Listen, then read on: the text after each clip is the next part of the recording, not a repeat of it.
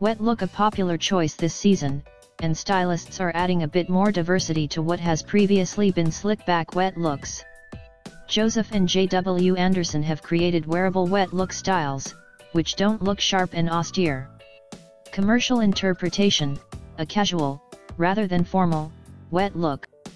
Swept back off the face and styled with hands, rather than a comb. How to style: apply a water-based pomade to wet hair and tousle in with fingers. Who it suits: this is a finish rather than a cut, so it can work with anything as long as the cut is good. Just make sure you don't have thinning hair, as this could make it particularly visible. Subscribe us to know more hair growth treatments and tips.